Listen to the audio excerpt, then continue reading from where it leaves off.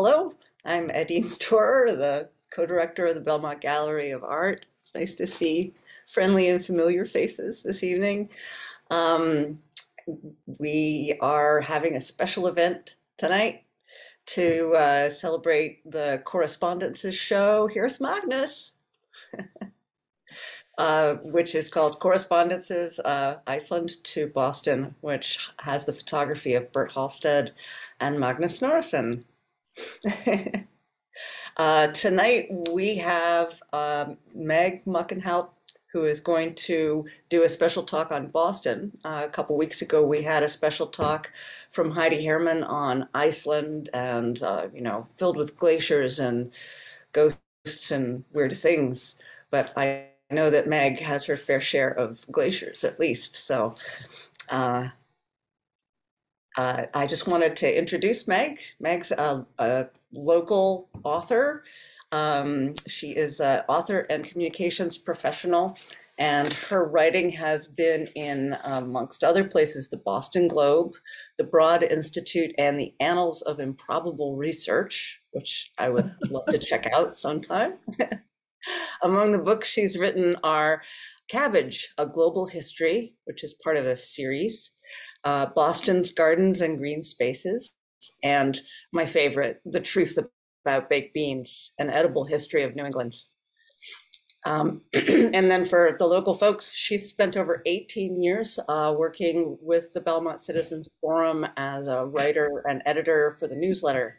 So keep it up, Meg. We appreciate you. Good work. I appreciate you, and you should definitely admit Margot Ballou, because I haven't seen her since graduate school. Oh, cool. Well, welcome, Margot. Well, good evening, everybody. Thank you for that lovely introduction, Nadine. My name is Meg Muckenhoupt, and although my job is to talk about Boston, since this is a correspondences exhibit, I'm going to be looking at correspondences between Boston and Iceland and Ireland, between ice and water and land, between fish and sheep. It's all going to be sort of woven together. And I have slides. So it's going to look like it's just your computer talking to you over images for most of the next 45 minutes or so, but I am here. I'm real. I live here, but this is not my real office, although much as I would like it to be. So with little ado, I'm going to share my screen. May I have confirmation that you can see a big screen that has my charming face in the lower right at this point? You have confirmation. Yes. There you are. Then we're going to go going. Okay, so this is the talk you're coming to. If you've expected something else, you still have time to leave, but stay here. Don't leave. Okay, don't leave. Stay here. Okay.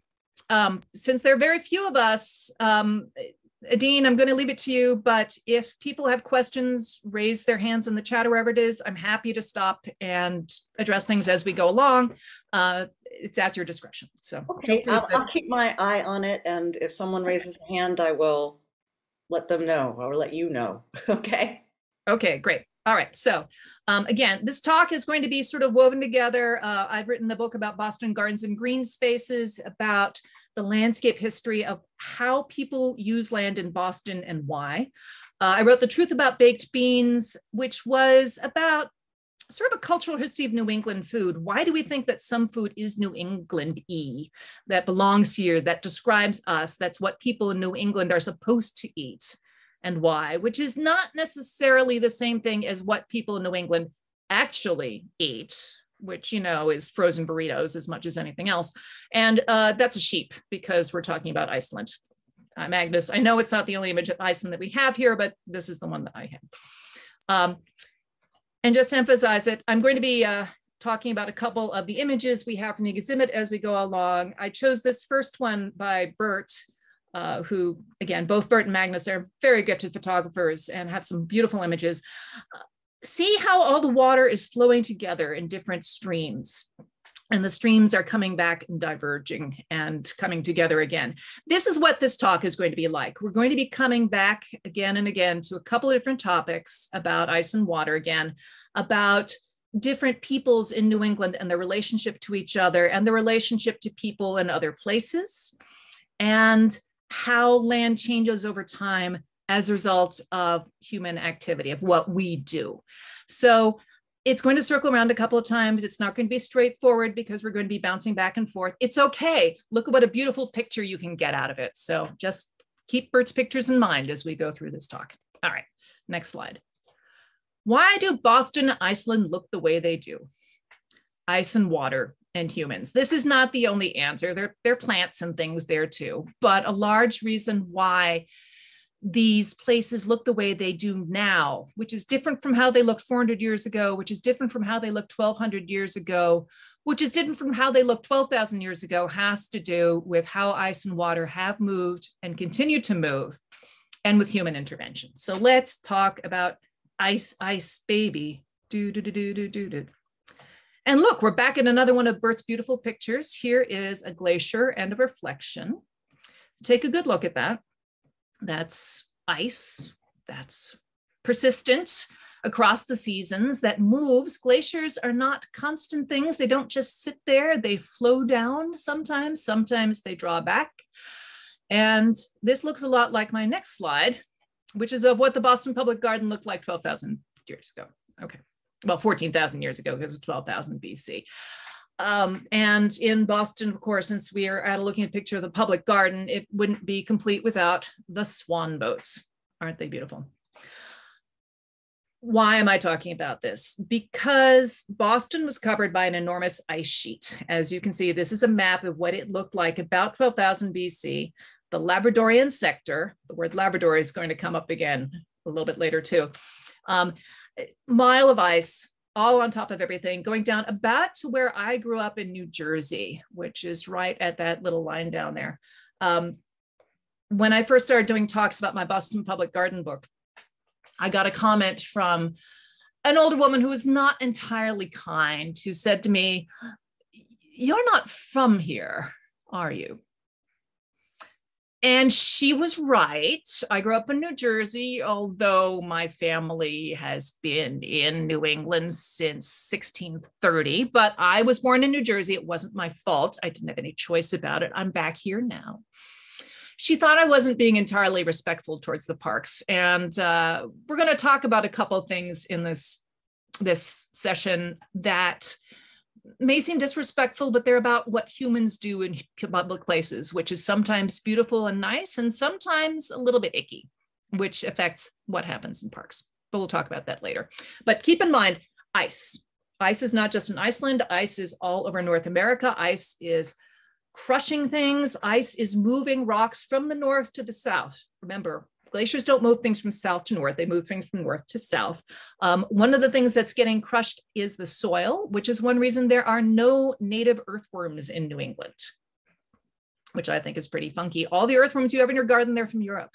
They weren't here because, they couldn't survive, because there wasn't any place for them to the earth, and they didn't make it here until after the Pilgrims arrived. Why is this relevant to Boston? I mean, the entire eastern seaboard was covered with ice from New Jersey up. Well, this has to do with why people settled in Boston.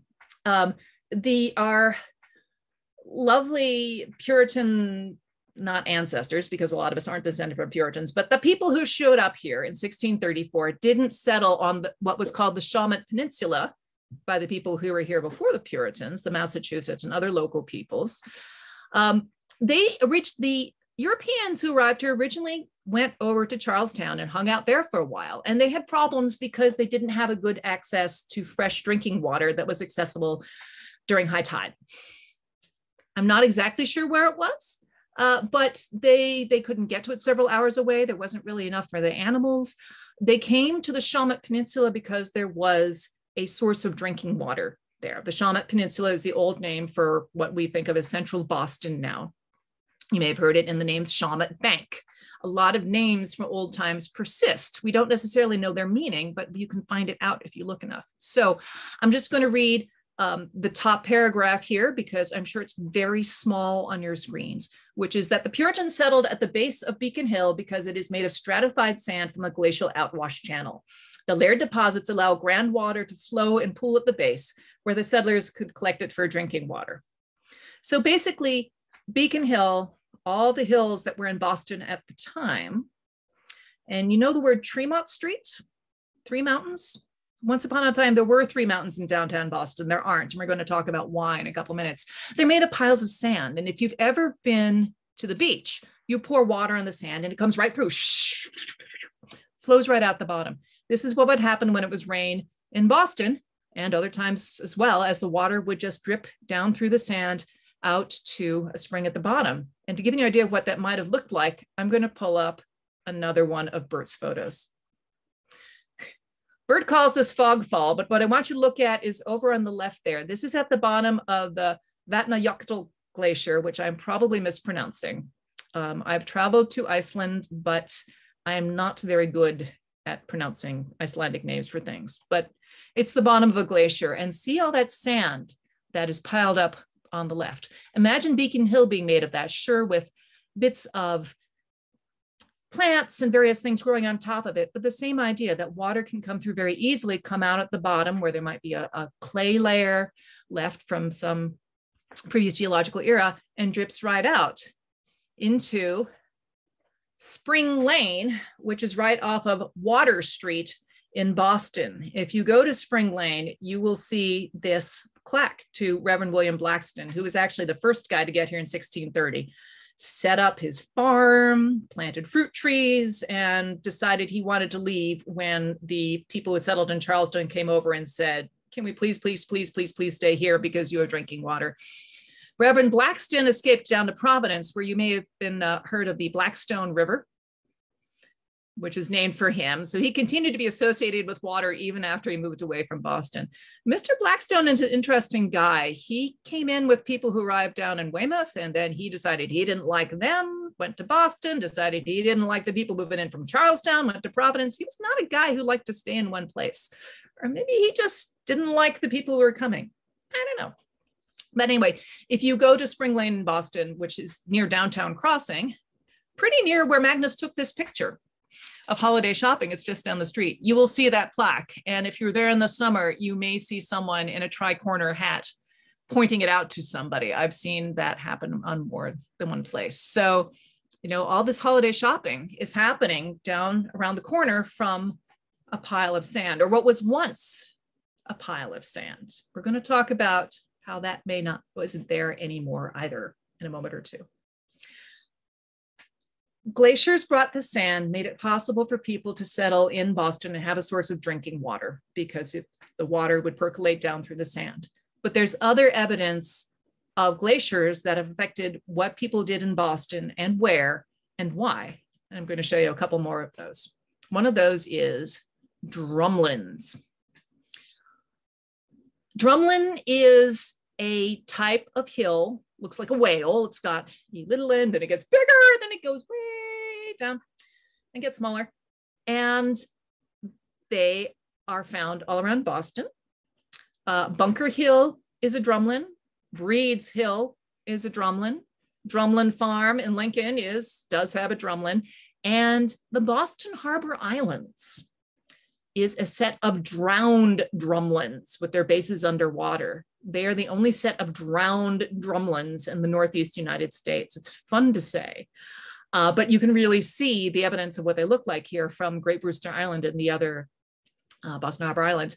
If you want to see how these things developed, if you have a driveway this week and you've put sand down on top of the ice, watch the patterns in the sand that develop as the ice is melting, and you will see many drumlins forming in some places as the ice recedes and your sand gets deposited on your driveway. You may also see eskers, which are sort of long, narrow ridges made in the same way. Or you can go out and sprinkle some sand now and see what sort of patterns happens as your ice melts. It's you can see the microcosm and the macrocosm, as they say. But yes, drumlins, we have those around Boston, evidence of glaciers. Another evidence we have of the glaciers and the ice that was here that you can't see anymore are all our glacial kettle hole lakes. You can see in this illustration that when a glacier recedes, it calves, it leaves what they call dead ice that isn't connected to the Big Mommy Glacier anymore. It's just sitting there, poor lost thing.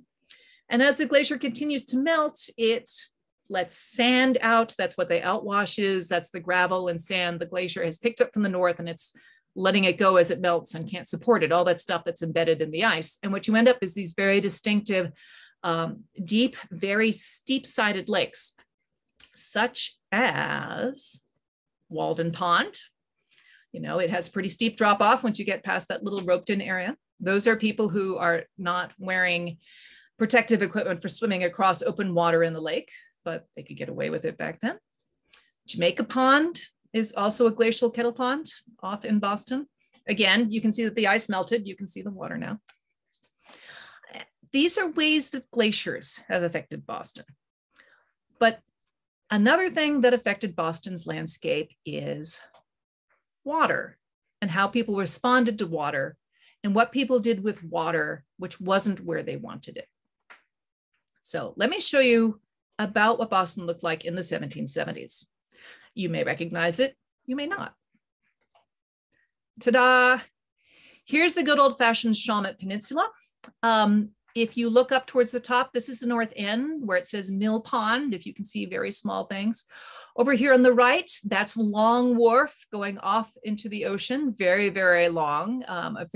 Basically, the shoreline started about where Faneuil Hall is now, and everything that's, you know, over to the east of that is extra. Down here is the Dorchester Neck. And for those of us who were raised in places like New Jersey, this is especially interesting because I was raised in the era of Johnny Tremain. And I remember very clearly being told, 1 if by land, 2 if by sea. And I remember thinking, because I would drive up to visit my grandmother in Newton. See, I did have family in Massachusetts, even though I'm not from here. And looking at the map and thinking, why would anybody go by sea? You can just like take the road and go west and maybe go over a bridge. Why would you go across boats? That's really impractical. Until I saw this picture of what the Dorchester Neck looks like. That is an extremely narrow, extremely vulnerable area down there. There was a sculpture called something like Sound Wave in Peters Park in the South End a few years ago, which showed just how wide that neck was. It was, you know, only on the order of about 40 feet. It's hard to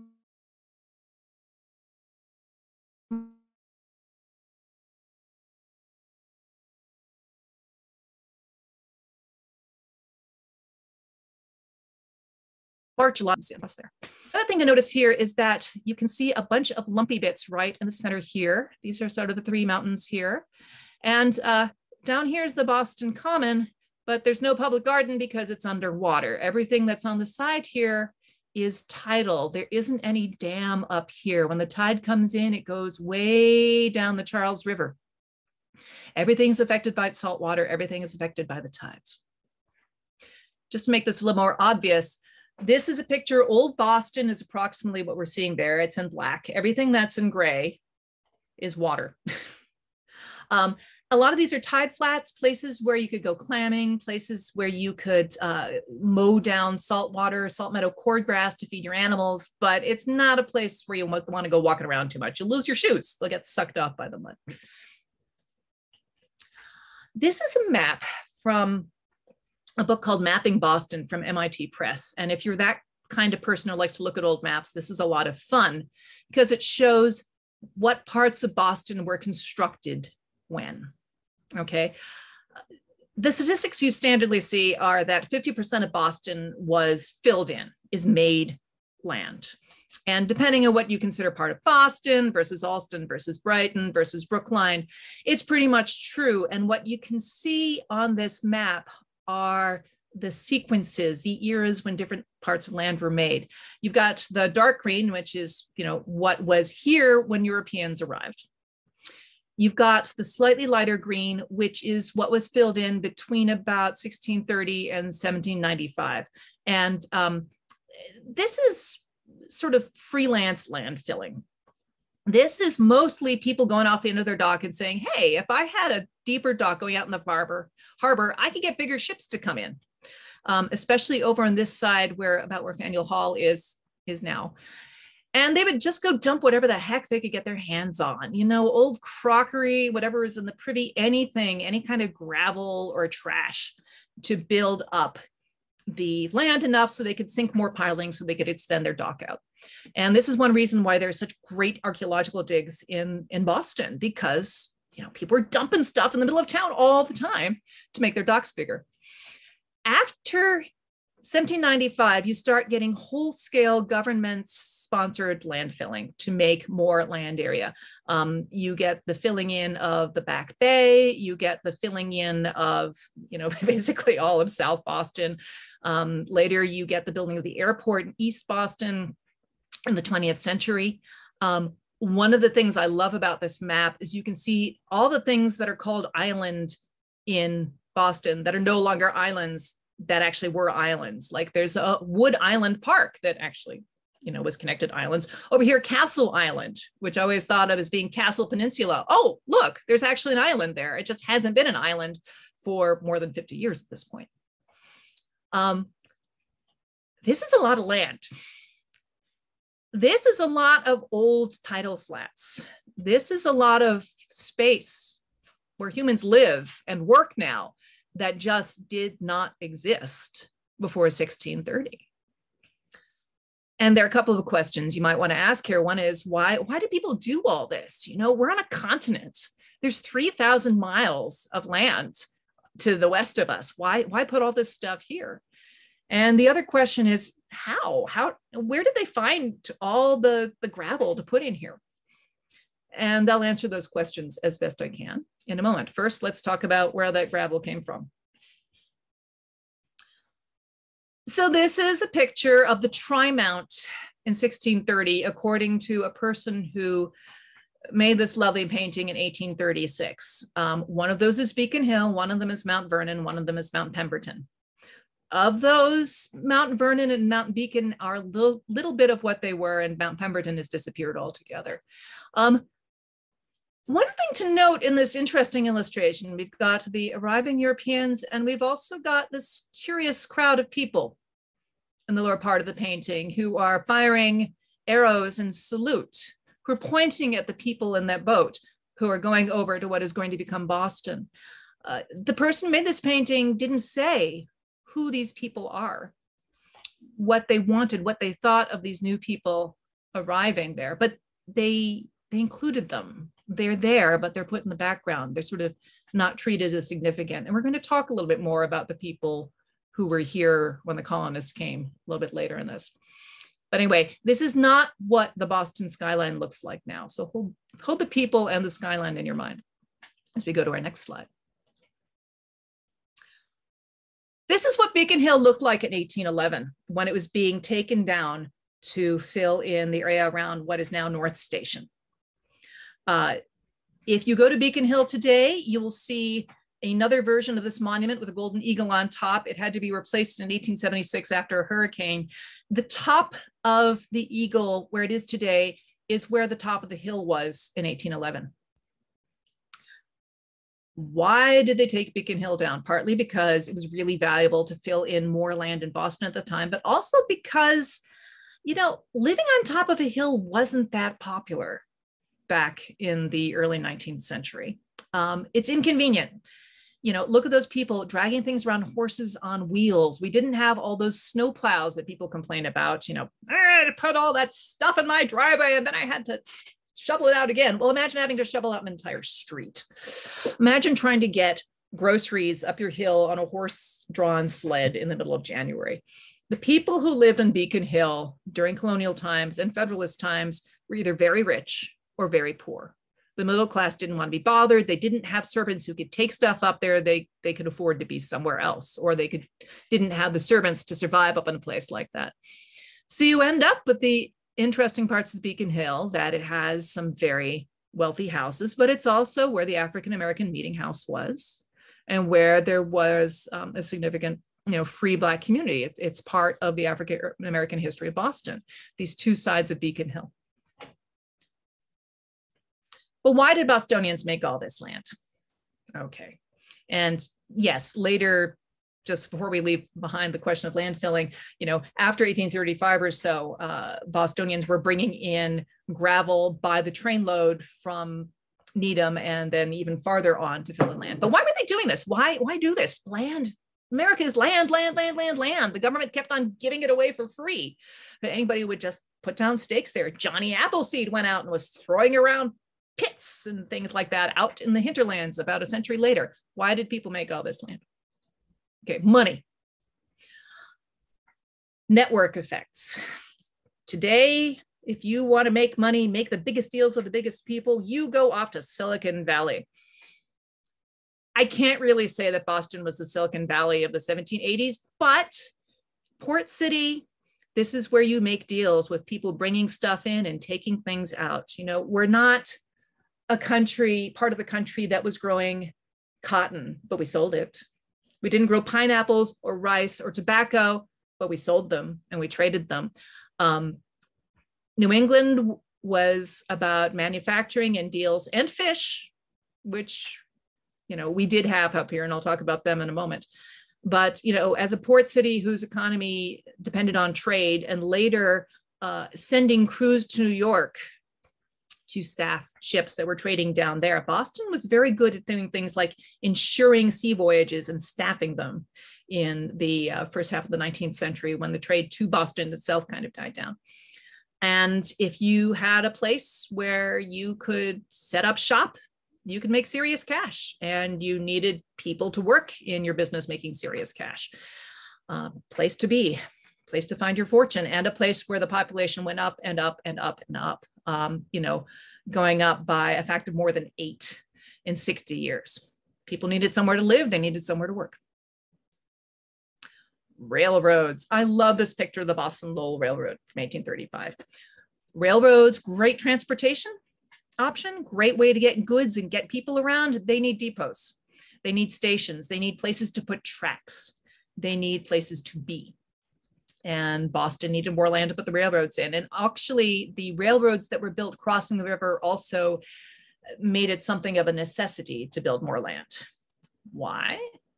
Partly because they blocked that flow of water. I'll show you on the next slide. Okay. Prior to the 19th century, the Boston Public Garden was a marsh, and the back bay was the back bay of the Charles River, which was a tidal mudflat.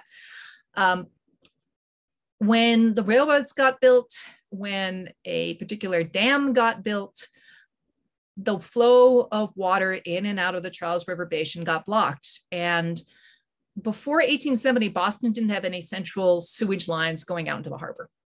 Okay, you would have these little sort of freelance sewers going under the streets, just little pipes. They would take things out and they'd put them in the closest waterway. If you're on the harbor side, they'd go out to the harbor, that's fine. If you're on the Charles side, they go out to the Charles. Except that with all the different construction that was blocking the water, less and less stuff got taken out with the tide over time. The tide became weaker and stuff built up. I'm going to read you a little quote from 1849. By an engineer reporting for the city of Boston, which said, "Back Bay at this hour is nothing less than a great cesspool into which is daily deposited the filth of a large and constantly increasing population. A greenish scum many yards wide stretches along the shores of the basin as far as the Western Avenue Mill Dam," that's basically where Bacon Street is now, "whilst the surface of the water beyond is seen bubbling like a cauldron with the noxious gases that exploding from the corrupting mass below." One of the reasons the back bay was filled in was to push the problem of dealing with all that water a little bit further away from where most people were living at the time. This photo is actually of a sewage spill in Bainbridge Island, Washington, but I thought it was evocative.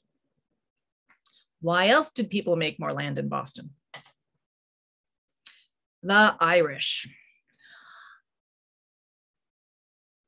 Boston had a lot of immigrants, even before the Irish potato famine, the famine years of 1845 through 1850. By 1850, 35,000 of Boston's 136,000 residents were Irish immigrants. I'm trying to think of how to say this politely, but it's hard to say it politely. Basically, all the Yankees living in Boston weren't happy about this. They didn't like the Irish. They didn't like immigrants. The entire Massachusetts state legislature, including the governor and the treasurer, everybody else, in 1852 were elected from the Know Nothing Party, which was basically just a party that opposed immigration. the city fathers of Boston were terrified that all of the good old New England stock, their power base, were going to move out of town because of the Irish, and decided that it was very important to provide more space for the old money people in Boston to live that was farther away from the harbor. Back Bay. It's the Charles side. It's far away from the docks where all of those people work. When it was filled in, the project starting in the 1850s and not ending until the 1870s, there were scandals when some of the land was secretly sold to people of society before the official auction of lots was beginning, just to make sure that they would get their friends to buy lots there too. There was corruption. Fancy that, corruption in Boston around this land. But if you look at the Back Bay, if you look at the layout of Commonwealth Avenue and the mall, it was specifically supposed to be a higher class area to keep those Yankees, those old Protestants, from engaging in white flight and leaving Boston. We got a nice mall out of it. But why were the Irish here in Boston? Why didn't they go somewhere else? Again, there's lots of America out there. People could have gone to Florida, which is where people in Boston tend to go nowadays when they're tired of living up here in the cold and the snow and everything else. This is connected to water. Here's a little map of the Atlantic Ocean. Ireland was horribly oppressed during the famine. There were lots of horrible policies by the British government that affected the people of Ireland, and I'm not trying to downplay that. Here, I want to acknowledge the suffering and acknowledge the bad governments which led to the suffering and to people immigrating. But right here in this slide, I also want to look at continents and currents. Here's Ireland over here in green. Here's Iceland up here in blue. Here's a current which takes you over towards Canada. And a lot of people leaving Ireland to immigrate in the 19th century did stop in Canada and Newfoundland and other parts of Canada before they came down to Massachusetts and down towards New York. These currents up here from the Labrador Sea mixing with the Gulf Stream, they also help timber coming from Canada. One of the reasons it was relatively cheap to come from Ireland to the United States is that there was a big business in shipping of timber from Canada to Europe, where many of the forests had already been exhausted, where they'd been chopped down, where timber was a really important commodity, and they needed something to ship on the way back to make their travel worthwhile, and basically treated people from Ireland as cargo. People they could put in the holds, fill up cheap, and get some money on the return journey. But these currents up here, the Gulf Stream mixing with the Labrador current up here, make this area of the ocean very fertile. There's a lot of nutrients mixing, a lot of mixing of water columns. Things are welling up from below and coming down from on top. And it makes it a very fertile area of the ocean for fish. This is a codhead. This is a codhead in Iceland. This was actually codhead eaten by my husband on the island of Heimaey, which is off the southern coast of Iceland, one of the major fishing ports. And those of you who are fans of bizarre geology can go read about how the people of Heimaey dealt with a catastrophic volcanic eruption there 50 years ago in the 1970s, and their attempt to make a wall of lava by spraying water on erupting lava to route it around the town, because it's one of the few harbors in the south of Iceland where you can land fishing boats. This is not how most cod fished in Iceland, which has a cod industry, or off the coast of New England has historically been served. It just looks more interesting than a hunk of salt cod. Salt cod. You take fish out of the ocean, you put it somewhere dry, preferably where there's wind blowing, you put salt on it and it becomes basically a rock. It's hard. You can keep it almost forever. You can take it on long ocean voyages. It doesn't need refrigeration. It's permafood. And it is an old food. The first mention of salt cod, which is also called stockfish, is found in Ale Saga, which is from a Icelandic manuscript, which dates to 1240, but is reporting on events that were supposed to have happened in 875, when Thorfuld Kvedilsson brought a supply of stockfish to Iceland from Heideland in central Norway. So yeah, stockfish, salt cod. It's been an important part of the economy in Scandinavia for a long time. Except for a little while in the 16th century, when the fish around Iceland failed. Salt cod was a big deal in Europe. You're talking about an area of the world, in this case in the 16th century, around 1565, where fisheries were failing around Europe, where basically they were being fished out because there was so much demand for protein. You know, there are lots of people living in England and France and Germany, many of whom believe in eating fish one day of the week on Fridays because they are Catholic, but also who want a cheap, easy to store source of protein. Meat is very expensive. One of the things that people talk about when they emigrate to the United States pretty continuously from 1630 through the 19th century and onwards is how cheap it is to get meat, how they can eat meat every day. This was not the case for average people living in London in 1570. Salt cod was one of the few things that a lot of poor people could afford that would give them protein, except that people were running out of it in the 16th century. It was getting fished out. A lot of the fish had already been fished out of European rivers. Salmon had disappeared from most of Poland, you know, more than a century ahead of time. People were looking for more places to get fish. And as they kept sailing on those currents I showed you a moment or two ago, they came over to the New World. They found the Grand Banks off of Newfoundland, and they found the cod off of Nova Scotia, and then George's Bank in Massachusetts. Here's a picture of what a codfish operation looked like in Quebec in 1698. It's an illustration. It says, Les pêches de Murlay, I can't even, vert et sec.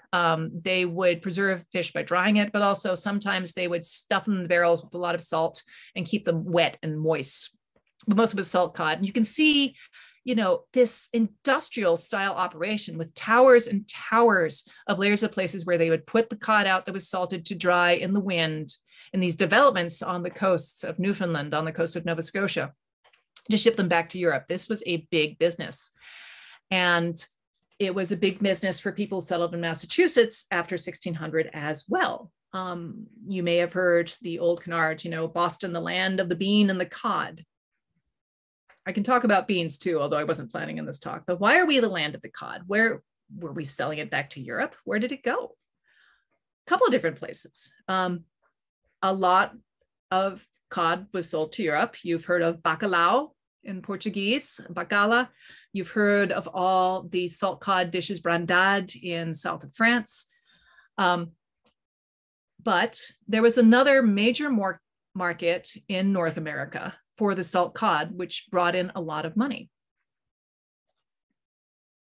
And this was to slavery areas, particularly sugar plantations in the Caribbean, but also to a lot of slave-owning areas in the South, anywhere that they didn't want to spend the money or time growing crops, growing cattle, growing sources of protein, because it wasn't profitable. People were buying salt cod. You've heard ackee rice, salt fish is nice and the rum is good every time of year, that old song from Jamaica. That salt fish is from New England. There isn't any cod off the coast of Jamaica. It's a fish of northern waters. The good stuff would get sent to Europe, the higher grades, and lower grades that couldn't be sold in Europe would be shipped down to sugar plantations. And people in New England made a lot of money shipping off cod to feed slaves. It was part of the triangle trade. So when you look at this cod in our state house, this thing that built New England, we're tied by water to cod. We're tied by water to the Caribbean. And, you know, it's useful to reflect on where the money comes from, on where our money came from, and what that means for how we're going to think about water and how we use land in the future. And with that, I'm going to bring us back to Boston, since we're already back in the State House, and talk a little bit more about how people use land in this city. Like I said, we have different streams coming through, and we're going back to another stream for a moment here. Okay. So Boston Common. Over here is about where the water was. This little structure here is near where the water came out. Over here is the Boston Common. Over here is the Tri-Mount. This side of Boston, the harbor side, is the economically important side. This is where they're shipping the cod off from. Over here on the Charles River side, you can't get the big boats over here, so it's not as economically useful. So this is where people were grazing their cows. That's what the common was for. It was for grazing sheep and cows. And before you talk about the tragedy of the commons, there were really strict limits on what people could do there starting from 1634 onwards. You could only have 1 cow or 4 sheep. There was one person, Elder Oliver, was allowed to have his horse there for the early years of the Boston Common, but it wasn't a free-for-all. People were limited in what they could do, which is one reason why they kept on grazing sheep there until the 1820s, when Boston was a city of more than 40,000 people. And the mayor finally said, you know, it doesn't make sense for us to be grazing sheep in the middle of a city. Let's stop this here. Whereupon they had a lovely park in the middle of the city, which didn't have nearly as many sheep. And this is just, if you turn that map over, you can see a little bit more that the Boston Common was down here. All right.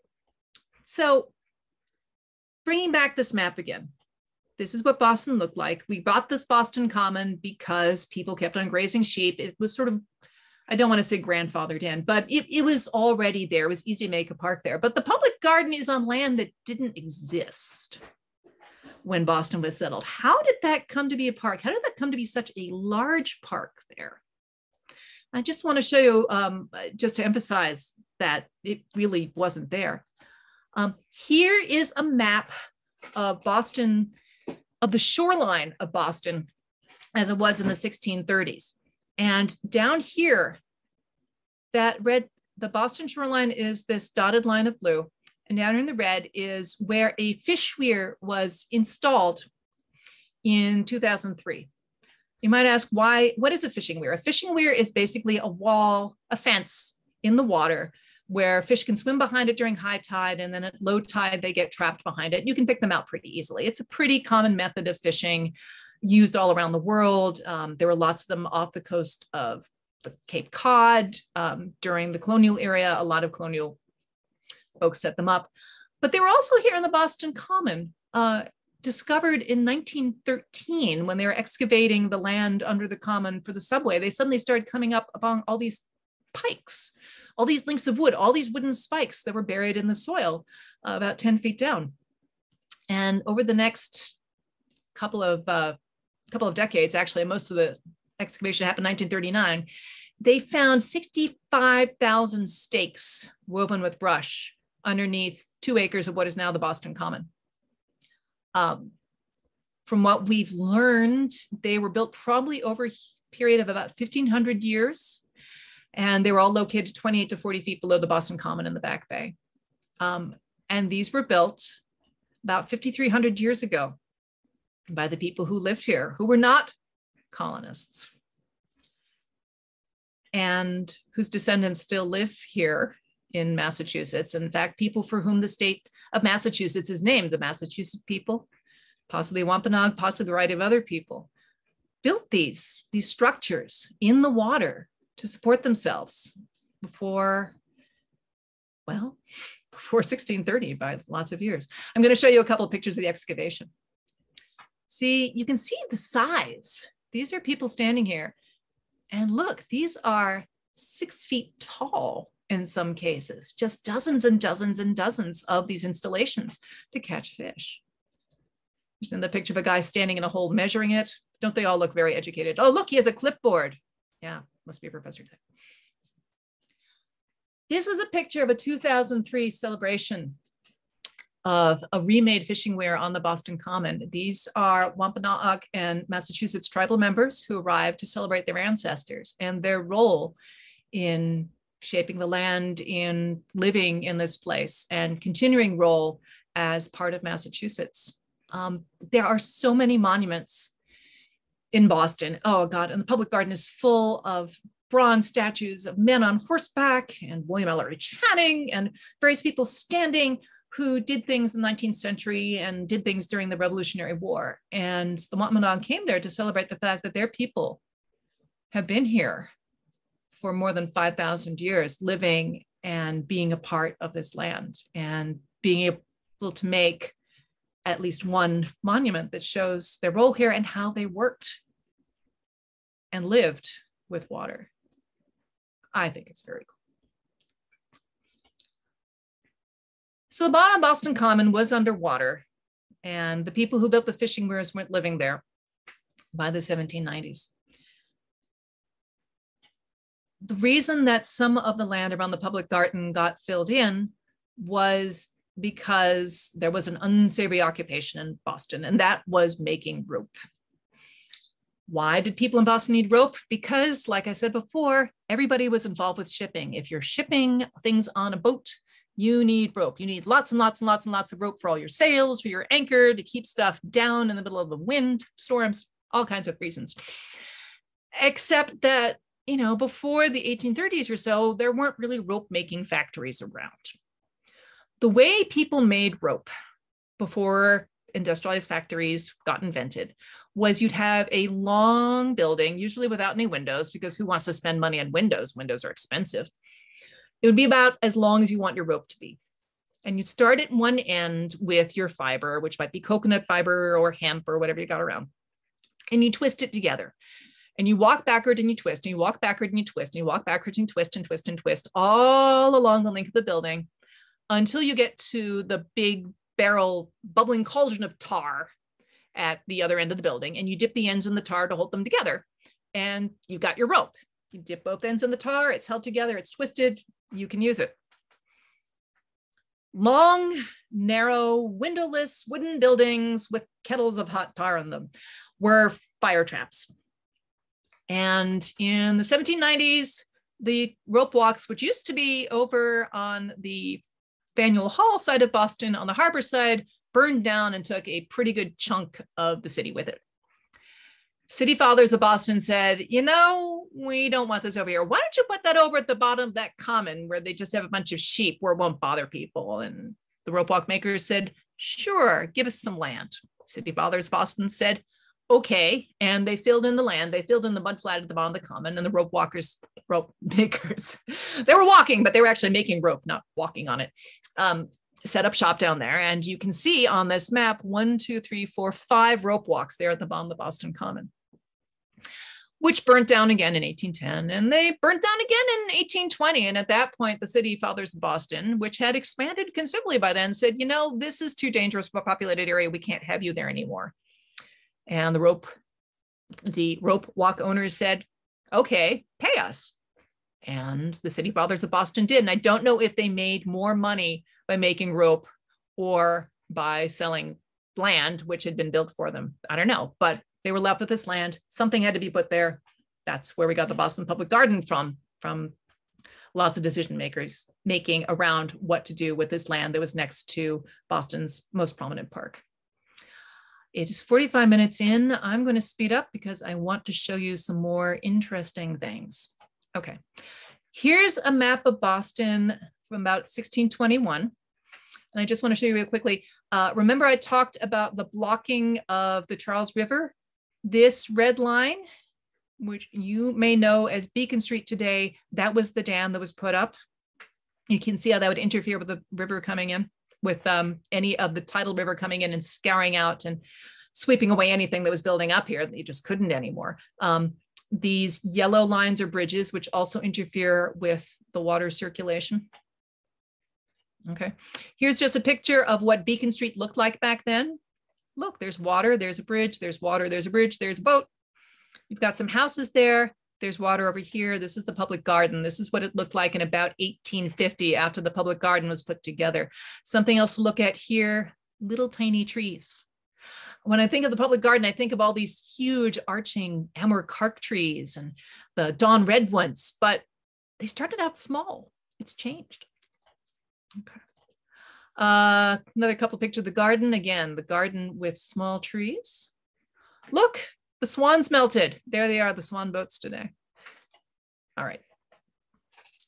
Commonwealth Avenue Mall. This was built as part of the development of the Back Bay. And I love looking at old pictures just to show how much parks change over time. You know, when you're dealing with plants, it's not like building a pyramid at Giza. You can't just leave them there for, 4,000 years and come back and say, oh yeah, I recognize that.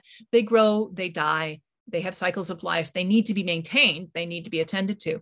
This is the statue of Alexander Hamilton put on the Commonwealth Avenue Mall. This would have been sometime in the 1860s. The Commonwealth Avenue Mall was built to look like a Parisian Grand Allée because, of course, Boston was the Paris of America. Not that anybody ever called Paris the Boston of France, but this was fashion. This is what people aspired to in mid-century Boston in the 19th century. And they made, again, this very Parisian looking boulevard. Here's Alexander Hamilton, 1860s. Here's what he looks like now. Short trees, tall trees, open windswept space, enclosed, close feeling, sheltered. Commonwealth Avenue Mall has a lot of different statues on it. You've got the Vendome Fire Memorial to the brave firefighters who died in 1972 fighting that horrible fire. You've got Phyllis Wheatley and Lucy Stone and Abigail Adams and many different dignitaries connected to Massachusetts and Boston. And then you have this guy.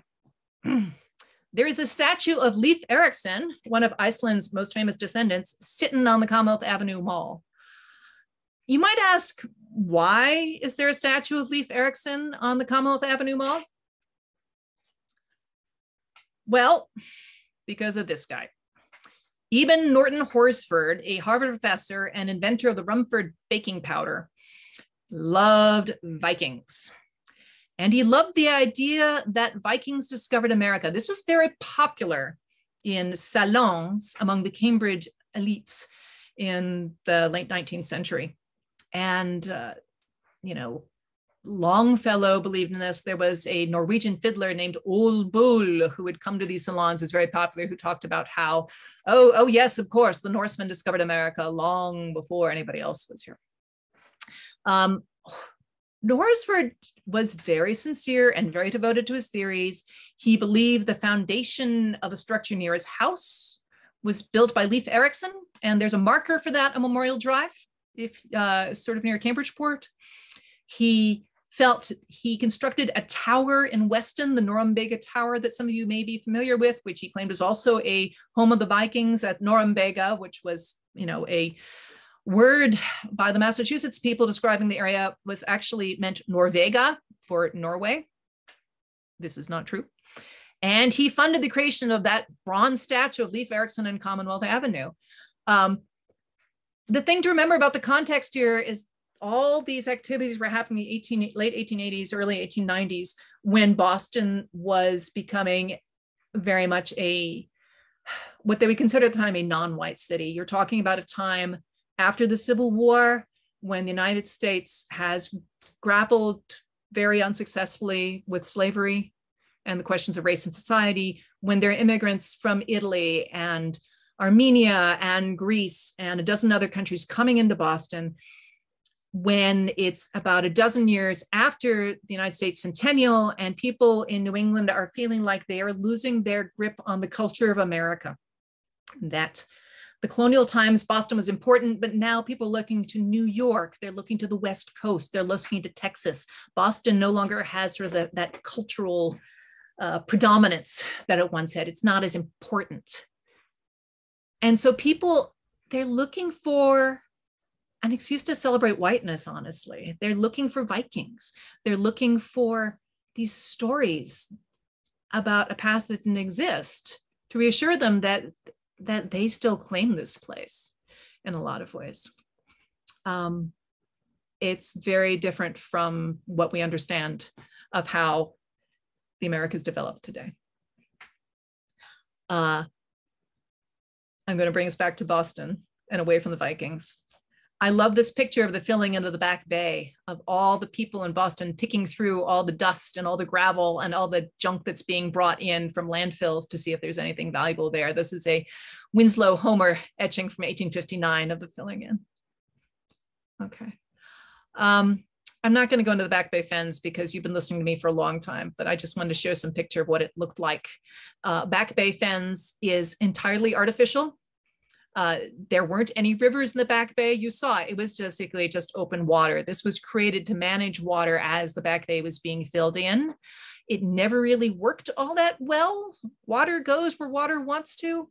And much of the Muddy River was put under culverts for most of the 19th century. It's being revealed nowadays through the Muddy River Restoration Project. Here's just a lovely picture of, oh, isn't it lovely? Here is a backhoe dredging parts of the Muddy River today in the Back Bay Fens, trying to clear it out of all the invasive plants and all the yucky stuff that's built up over the years. We're managing it. You know, it didn't exist. It was invented and it has to be maintained just like those trees in Commonwealth Avenue because water goes where it will. All right, another picture. Yes. Looking at this picture of the renewed landscape in the Back Bay Fens made me think of these pictures by Magnus and Bert of just the open plains that are created in the city where there once was open water. You know, we harken back to what was there before sometimes when we've designed things. Okay, getting towards 8 o'clock. I'm going to go over one more issue that has to do with how people think about land in Boston and Iceland, and then I'm going to wrap up. Boston never had zombies, but in the early 19th century, Boston's burying grounds started to fill up. The city was filling up, you know, the population was doubling every 20 years, and all the old burial ground, there just wasn't that much space. Grave diggers would do things like leave graves open all winter because you couldn't dig through the frozen soil, and piling people 5 or 6 deep. And this was extremely distasteful to New England Puritans.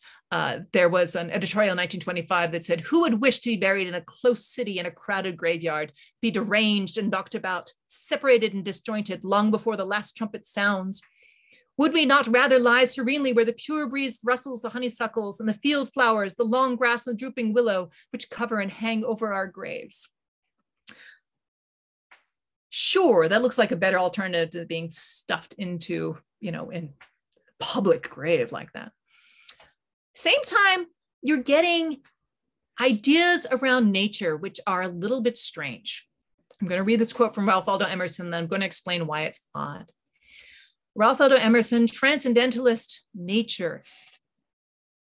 Intellectual movement, feeling that the way to connect with God, with the oversoul, with the universe, with something greater than yourself, is to go and experience nature. You know, standing in the blithe air, my head bathed by the, standing on the bare ground, my head bathed by the blithe air and uplifted into infinite space. All mean egotism vanishes. I become a transparent eyeball. I am nothing. I see all. The currents of the universal being circulate through me. I am part or particle of God. This is what could happen if you stood out in the forest too long, apparently, according to Ralph Waldo Emerson. Nature, experience of nature was supposed to bring you this great spiritual union. Except there was a problem with this in New England in the 1830s, at this time when people were building Mount Auburn Cemetery and Forest Hill Cemetery to have some place where you could be in nature when you're at rest. This is a flip-flap plant. It looks like a plant, solar powered. You can put it on your window and the little leaves go up and down. This is obviously not nature. What passed for nature in New England in the 1820s, 30s, 40s, 50s was not what we would call nature now. Between 1800 and 1850, Massachusetts went from 50% forest cover to 25% forest cover. Forests were being taken down. They were being shipped away as timber. They were being burned to the extent that people stopped being able to use wood stoves in Boston by the 1840s because they couldn't get the wood. It had to be shipped in from Maine. You would go walking off in the woods, they would be woodlots. They'd already been chopped down once or twice, possibly 3 times by this time. There wasn't a lot of nature in Massachusetts. This thing that the transcendentalists were yearning for was something that had largely disappeared from their lives, that didn't exist. I'm going to show you a couple pictures. This is one of the Harvard forest dioramas. If you're ever out in Petersham, Massachusetts, they're supposed to illustrate the landscape history of New England across time. This is their vision of what New England in central Massachusetts looked like in 1740. Here's what it looked like by the 1830s. What the transcendentalists were looking for was something that had largely disappeared. And when places like Mount Auburn Cemetery, these places of nature that were so beloved, that were supposed to help people heal, were set up, they were completely artificial. They were designed, they were gardens, they were flip-flap plants. They were places that were planted and maintained. Here's an image of Mount Auburn Cemetery from, oh God, when was this? Sometime in the, 1834. This is important. See that there are people standing there being affected, surrounded by trees, very natural trees, even though they were specifically edited there. They were left there by whoever designed this. This is a grave of a phrenologist, Mr. Spurzheim, who believed in, poking around people's skulls to see what they might be. Note that there's a fence around this grave, so no one else can be buried with him without his permission, none of this 5 or 6 people at a time. There are also some other interesting things going on here, like they see Roman column tops on top of the grave. It's supposed to be very plain and not Christian, hearkening back to the primeval times when people were pure and pagan. There's lots to say about that. This is what Mount Auburn looks like today. There's a member of the Brookline Bird Club looking for a warbler down there on the right. Very green, but again, this is all maintained. This is all designed. This is mode. This isn't nature. This is imitation nature. It's wonderful, but it's kind of a flip-flap plant. I'm going to try and wrap us up in about 5 minutes here. I know it's getting late. Franklin Park. Frederick Law Olmsted, the genius behind Central Park and the Emerald Necklace, designed this park between 1878 and 1896. He liked the idea of nature, but not so that you could get in touch with God. He didn't talk about that. He was more concerned about nervous complaints of people living in the city, that they would be oppressed by all the noise and the dust and the horses, and that working men needed a place to relax. Except he had very definite ideas about how people should interact with parks. This is what Olmsted had in mind. You were supposed to be passive. You were supposed to be either riding in a carriage or strolling serenely around your park. You were not supposed to be playing ball. The city fathers were forced to buy a separate park across the street from Flanken Park so people had ball fields. It's called Harrenby Park now, but Olmsted would not allow them to build ball courts because that would not help with your nervous complaint. That wouldn't relax you. Olmsted was not known for actually talking to the people that he thought his park should serve, who had very different ideas of using park. For example, in New York in 19th century, beer gardens were very popular with those working class that Mr. Olmsted thought should stroll around looking at sheep and serene scenes. But this is what he made in Franklin with all that equipment, was a giant sheep field for people to enjoy. And I just want to note, this reminded me of Bert's picture of the sheep drive, which is also a flip-flap plant. We look at Iceland from North America, from the United States, and say, oh, look at that. It's so green. It's that big natural area. When Iceland was first covered, according to Skoger, which I'm probably also mispronouncing, the Icelandic Forest Service, it was about 40% forest. There were birch trees in the valleys that reached up to 40 or 50 feet tall. Although, around the coast, things were shorter and scrubbier because, wind is not great for trees. Then people brought the sheep. Sheep are more valuable than birch trees. Sheep are very good. If you chop down some of your birch trees to make pasture for them, they will eat the little shoots down and keep the pasture open. And at this point, 95% of the original forest cover in Iceland has been destroyed. About 2% of Iceland is forested. The Iceland government is trying to reverse that. But again, this is a landscape that's been affected by humans. It is not what Iceland was, and that may be good, that may be bad. The sheep seem to like it, but this is not a natural landscape. This is a landscape that is maintained largely by sheep, but the sheep were brought there by humans.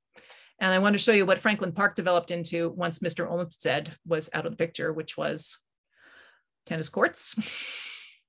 People of Boston wanted active entertainment, it turns out, and not just to stroll out around looking at sheep. I'm sure you're familiar with the golf course, with the zoo, all sorts of things that Olmsted did not think was therapeutic. But this is a public park, and people need space in the public park to do what they want to do. And there's always going to be controversy about that. In most Boston suburbs, people argue about things like, should there be mountain bikes there? Should there be dogs in this park? Who has a right to the park? What activities are allowed there in our garden? Because these are not natural areas. These are places that are managed for humans and by humans. With that, I will come to our final image, going back to Magnus. It's not a swan boat. It's not an ice swan. It's an actual swan that's swimming in an area that flooded on the border of Belmont, right over the border in Waltham. This may be due to increased rainfall, due to the climate change. That water isn't draining, partly because it's on top of an area of pavement, non-permeable surface. So it can't soak into the ground. There's just nothing way for it to soak in. There aren't any pores there. So the water gets stuck. If the pavement were there, the water would soak into the soil. It would get purified, would flow out to, let's see, if this is in the Waltham side of it, probably to the Charles River. Belmont is between two watersheds, between the Mystic and the Charles. And then it would flow out to the harbor and out to the ocean and possibly out to nourish a cod or two with some of the bits of plants that would be picked up on the way.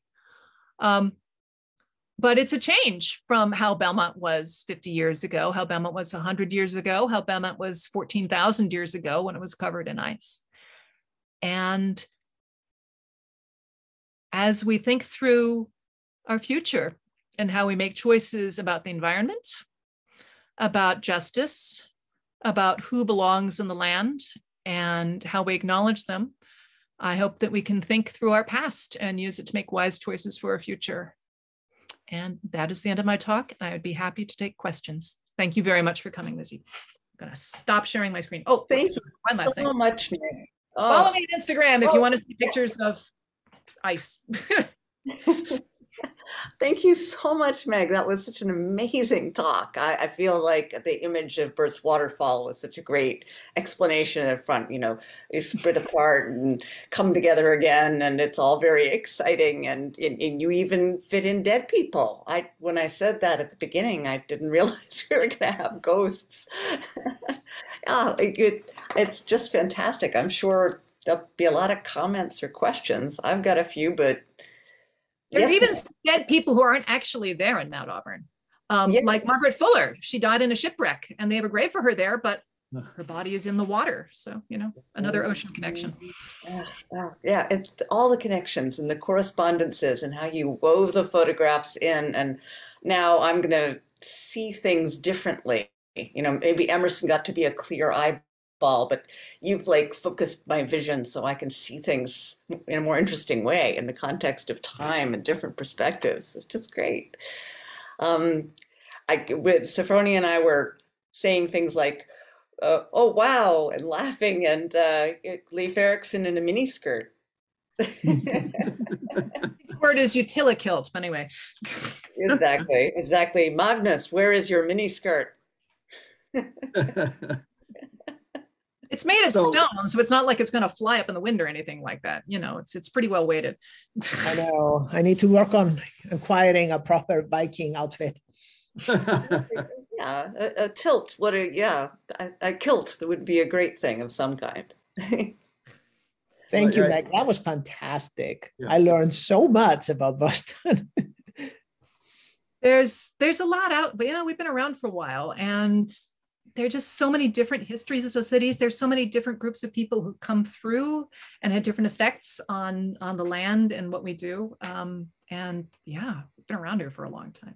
And there's so much stuff we talk so much about, you know, the Redcoats are coming and Paul Revere, but there's a lot more than that that's been going on. So I feel like I've just watched an episode of Connections. Correspondences, that's the name of our show, yes. And it was terrific. And I'm really glad that it's being recorded, because I feel like I want to watch it and pause and, you know, make notes and go back and forth. I'm really very, very much in awe of all the research that you did to dig up all of these little details that, you know, that fit together to the story.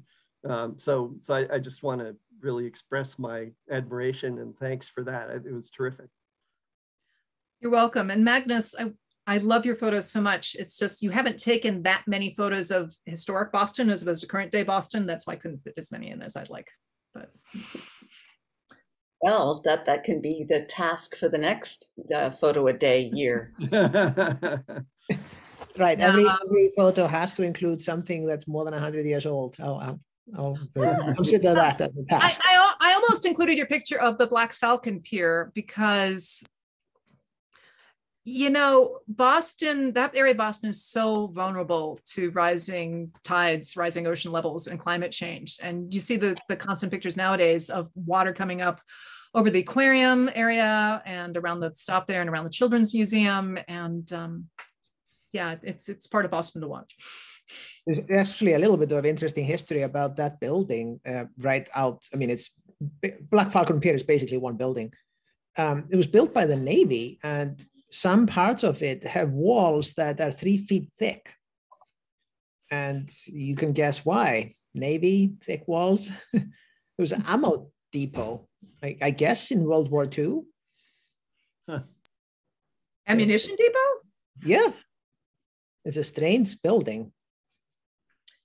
We have a weird sense of where to put hazardous stuff in Boston, you know, like Well, the those molasses flood was road right on houses. top of one of the most densely populated areas in Boston. That's part of the reason that, you know, 18 people died and so much was wrecked. You know, that's why there was a train going right by, which, you know, the tracks got wrecked because there was a lot of stuff coming there. Oh yeah, let's put, you know, 1 million gallons of hot molasses right here. It's just. Oh yes, that's another good book, the Great Molasses Flood. Yes, which was the Belmont Town Read, what, 5 years ago? It was Dark It was Tide. or more, I think. Dark Tide, yeah, that was a good one. I see there's the Zoom user who doesn't have a name mentioned that it would be great to know the geologic history of Belmont. Where does Belmont Hill come from? Is that a drum one? Or... So this is something when I do a talk that's more oriented towards gardens as opposed to gardens plus food plus currents and things like that. You know, coming up here makes it really easy to learn geology, much easier than New Jersey, because every question you answer with the word glacier. I'm pretty sure Belmont Hill is put there because of glaciers. As we were talking about before, people came into me, you can see, you know, glacial structures in the Western Greenway. If you take off, what is the name of that land? If you're going west from Rock Meadow and continuing, you can see eskers in the middle of the woods next to the carriage road, you know, these elevated areas, which are, you know, the long, thin glacial deposits. I know that I live on the side of a hill here in Lexington, Whipple Hill, and if you dig down, you can't really find a clay layer just because so much of the existing soil was just ground off by the glaciers. It's basically just all sand all the way down. When we tried to make a pizza oven about a decade ago, you're supposed to dig down and get the clay from your yard and make it into the clay and we didn't have any clay. We had to go get it at my mother's house in New Jersey because it just don't have it. Oh, you imported New Jersey clay. That's great. Yet another strange pizza. It's from New Jersey. It's pizza. You know, that's good. That's wonderful.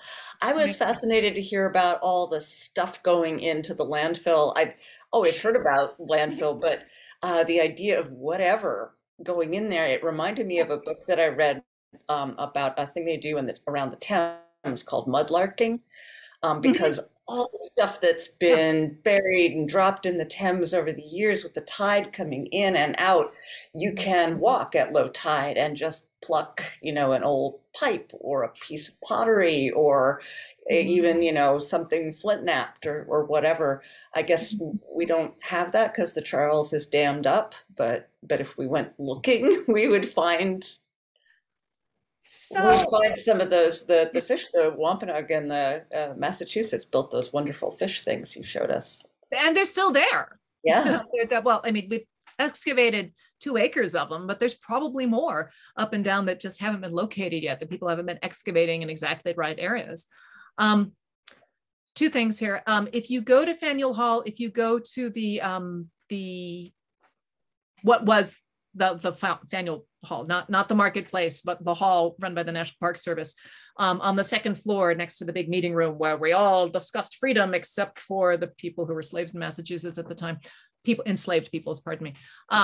They have an exhibit where they show some of the stuff that was excavated from under the hall when they were installing the elevators, basically. And they just found an incredible amount of stuff down there, pottery and peanuts and watermelon seeds, all these things that were imported, they were just thrown down to make the edge of the dock.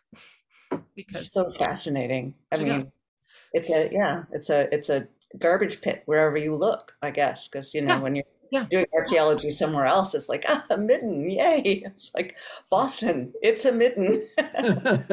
There's been interesting things like the privies next to the African Meeting House have different foods included there than in some of the other areas that have been done around Boston, like turtles and things like that, which may have been reflect the heritage of people who escaped from the South and brought their foodways with them. The city of Boston archaeology does all sorts of fun stuff. They've excavated other privies along the Big Dig, and shown sort of the evolution of what types of fish people were eating at different times, and a particular privy belonging to a woman who got divorced and her income went down, and the change in different foods she had at that time. She got divorced because her husband tried to poison her and run off with a maid. It was a really horrible story.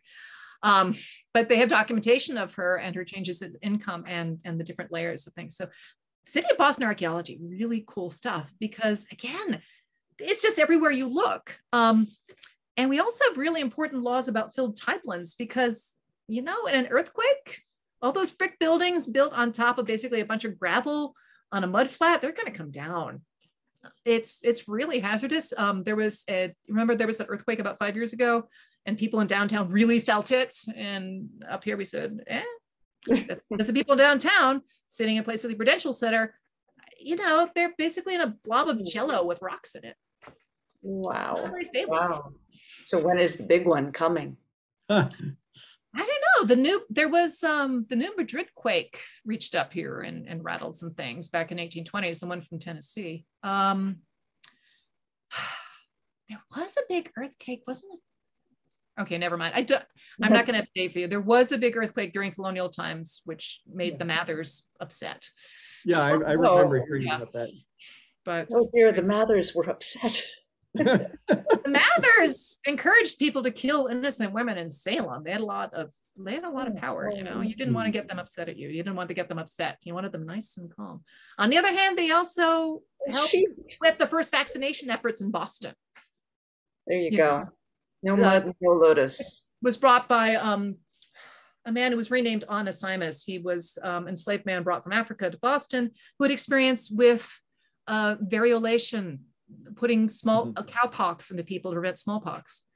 And it wasn't cotton, it was his father owned him and took up his technique to stop the smallpox in Boston. This was around 1710. I'm going to have the wrong name, but yeah, the Mathers believed in witchcraft, but they also believed in vaccination.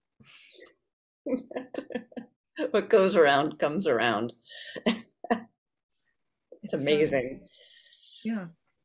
It's interesting. I'm thinking also of glaciers when you do those core samples down through the glaciers, and you can tell over thousands and thousands and hundreds of thousands of years the different climate and stuff like that. And then thinking of the microcosm of that woman's privy, in her life, the different things that changed in her privy and in the global life of through the iceberg. Through the glacier.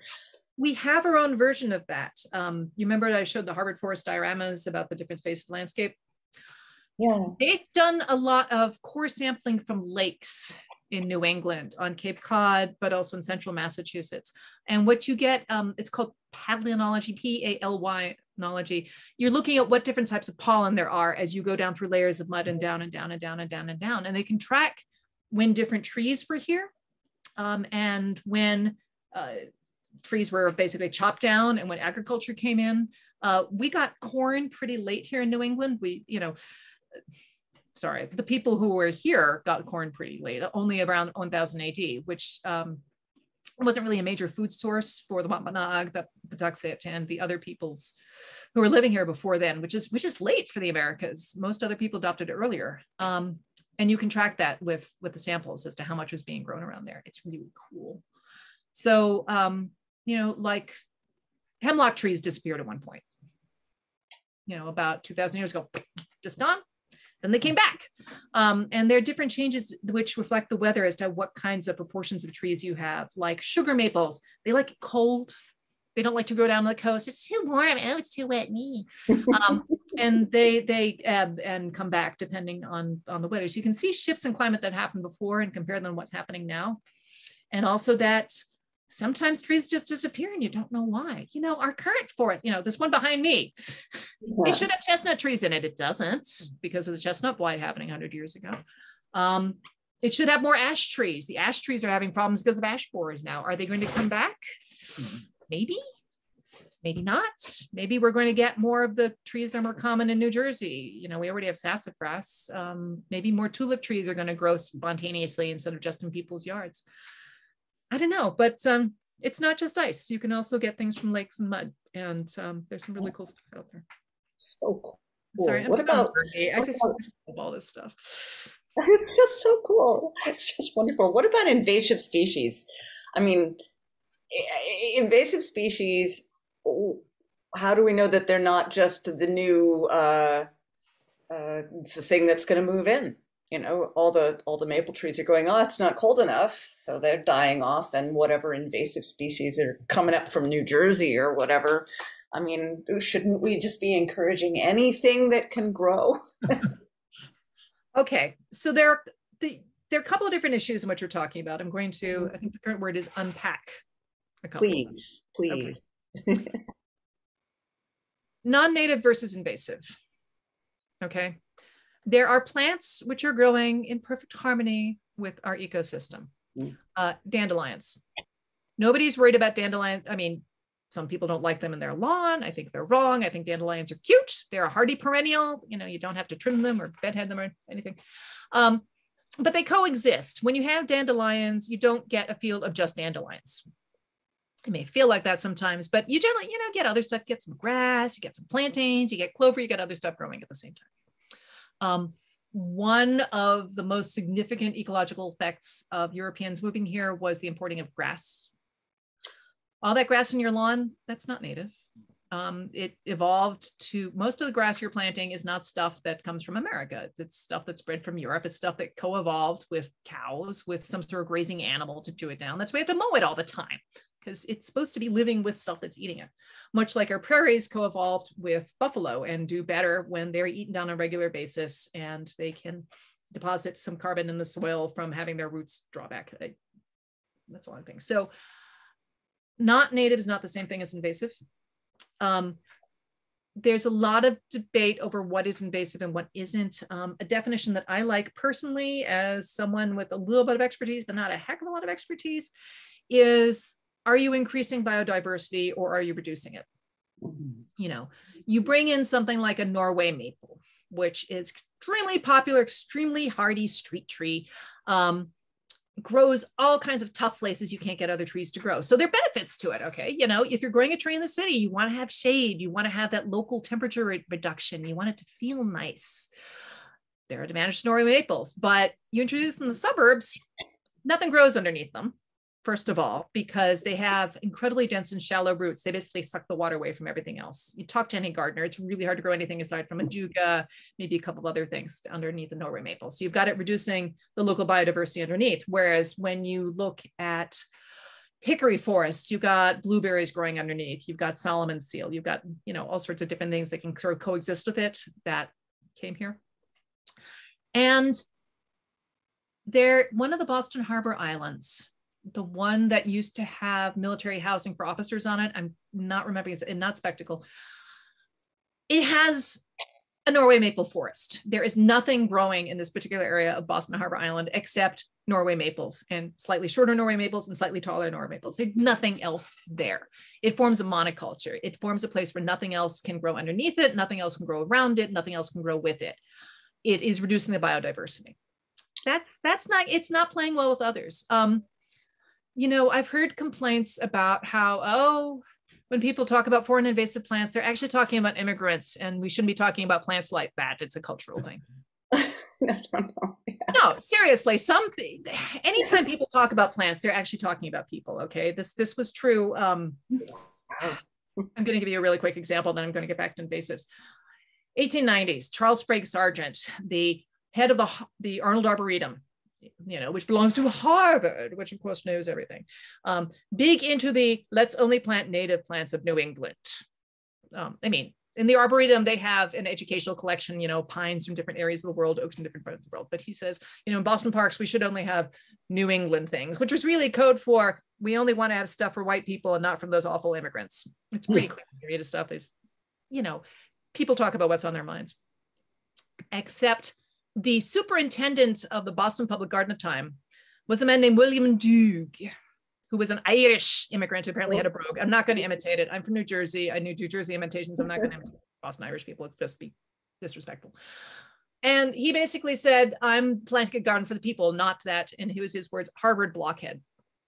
And he basically ignored all of Sprague Sargent's suggestions, just blew them off. And he grew bright, pretty flowers, which everybody loved. And that's what we have in the public garden still today. They have these bright red cannas and they have palm trees. They have a special palm house. They have to store them in the winter because they can't survive here in New England. They have red and pink and purple and orange tulips all planted next to each other. They make people happy. And they're non-native. And Mr. Doug was responding because he saw that Mr. Sargent was insulting immigrants and insulting their taste in public gardens. And he was right. The public garden, it's the middle of a city. It's on land that didn't even exist. Sure, plant some tulips, whatever. When you're talking about bringing things up from warmer climates like New Jersey or North Carolina, which is what Massachusetts might be in about 30 years if we continue on the track we're going, I hope we don't. There is a lot of debate in the parks community and the plant conservation community that I've seen from the National Park Service and also from the Native Plant Trust about what do you do with plants? For a lot of plants, we're not really sure what their complete native range is. If you find it on a mountaintop in New Hampshire, is it not somewhere else because it couldn't get there somehow, because it can't survive somewhere else? Or has it just not been tried? If you have a plant on the mountaintop in New Hampshire that's getting warmer and you think it's going to die, is it right to carry it to a different location where it hasn't been before, basically doing even more manipulation of the ecosystem? Do you let it die out? For a lot of plants, at least as of the conference I went to about 4 years ago, it's not really clear what their actual range could be. We know where they are now. Doesn't mean that they weren't in a larger range earlier, with the palynology, with the trees, with the pollen. For, pretty common plants, you can figure out that they were there, but, like trailing arbutus, that's not, it's our state flower, like the Mayflower. It's small. You're not going to find a heck of a lot of pollen in these big lakes, which are filled with like maple trees. How much of it was in Worcester in year 1000? How much of it could be in year 2100? There's a lot we don't know. My basic bias is I want more different stuff around. So that diversity. Yeah. I think of a lot of these invasive plants like Walmart, okay?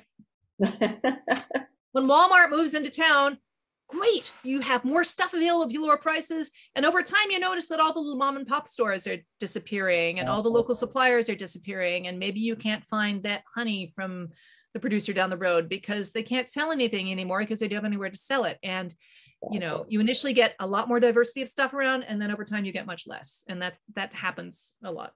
So I think Walmart is a much better analogy. Okay. Than foreign stuff. Well, it's almost time to say goodbye. Thank you so much, Meg. This was fantastic. I just wanted to let people know this will be recorded and we'll have it on our YouTube channel, and you can use it too, Meg. We've got... Hi, Laura. We've got Bert in the gallery this weekend from 1 to 4, and he's going to have on Sunday chocolate kisses. Do you want to stop by? And next week we have a special talk given by Magnus and Bert, technical photography talk, which should be fantastic. Yes, lots of interesting things to learn.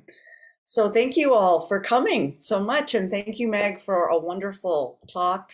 Julie DeStefano of the Belmont Media Channel Center, please, thank you very much for helping us with this. Appreciate it so much. And Thanks, thank you Meg. for coming.